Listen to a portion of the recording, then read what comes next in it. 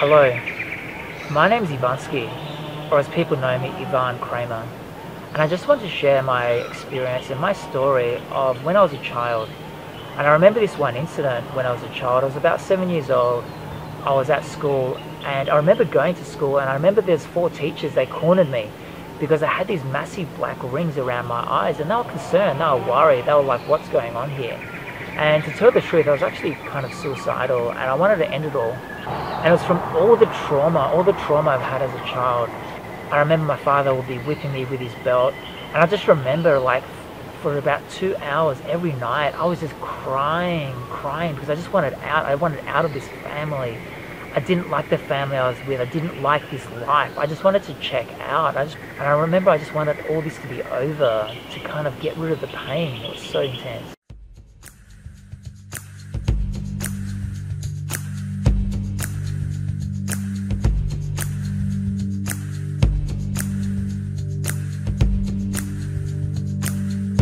Embrace your attachments. Submit to your unholy, entangled, earthly desires. These are the swords that cut you deep. These are the knives that cut you open, that pierce you so the medicine flows in. The sacred ache of your wanting is the only force strong enough to break you down. Down to the foundation where you are ash to the flame. Where you are total and utter defeat.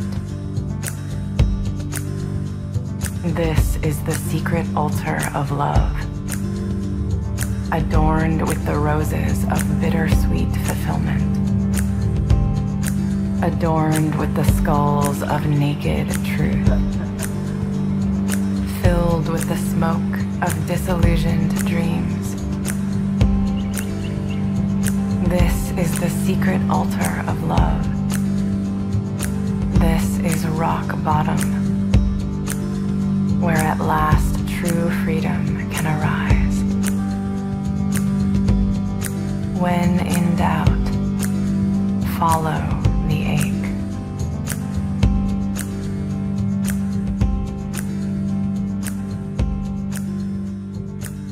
But I do remember there was this kind of, like, deep down inside, I knew, like, I just had a glimpse of who I really was. It was just like I don't do anything. Like, I had a slight glimpse of who I really was. Underneath all that crap, I had this glimmer of hope. And that was the only thing that really kept me going. And one thing I realized is those tears of pain, of sorrow, of hurt are needed to give birth and to water the future plants and flowers of tomorrow. And this is who I am.